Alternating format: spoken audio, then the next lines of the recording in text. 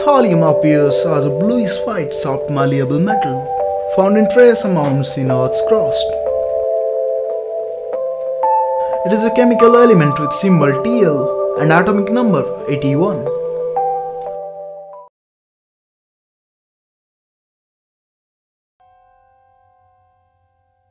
You might think that the worst chemical elements might offer some sort of warning, like smoke or radioactive glow. But most look innocuous. In its pure form, thallium is odorless and tasteless. It has gained notoriety as poisoner's poison, as it has been used by murderers as a difficult to detect poison. Famous writer Agatha Christie is often blamed for bringing thallium sulfate to the attention of poisoners. In 1961, she wrote The Pale Horse, in which the star of the show was thallium. Effect of the poisoning is explained in details in the novel. In Australia in the early 1950s, there was a notable spate of cases of murder by thallium poisoning. The Australian TV documentary Recipe for Murder, released in 2011, examined three of the most sensational Australian thallium poisonings: the Fletcher, Monty, and the Grills cases. The most notorious thallium poisoner was Graham Frederick Young.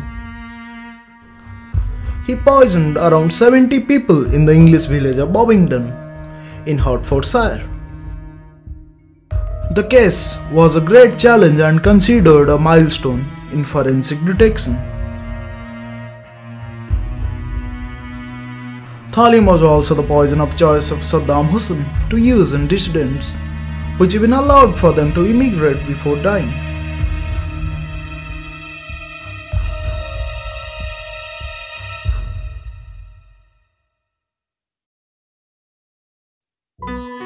Thallium poisoning is known for its diverse manifestations and can be easily confused with many other diseases.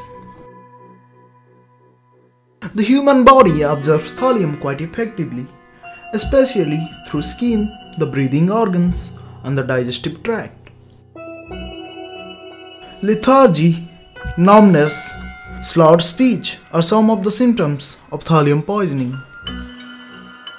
Part of the reason for thallium's high toxicity is that when present in aqueous solution, it exhibits some of the similarities with essential alkali metals.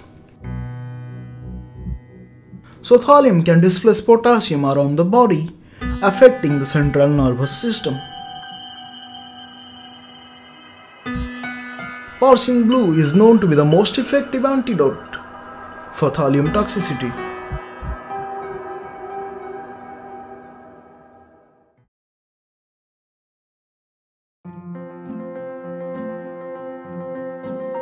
Thallium imparts a brilliant green coloration to Bunsen flame and was used in green fireworks. Thallium sulfate was once widely used as rat killer. Due to safety concerns, this use has been prohibited in many countries. Today, thallium's greatest use is in the semiconductor industry. Its electrical conductivity alters on exposure to infrared light, which makes it very useful in photocells. Addition of thallium to mercury lowers its freezing point by 20 degrees centigrade. This alloy is used in low temperature thermometers and switches. World production of thallium compounds is around 30 tons per year. There has been no assessment of how great the reserves are.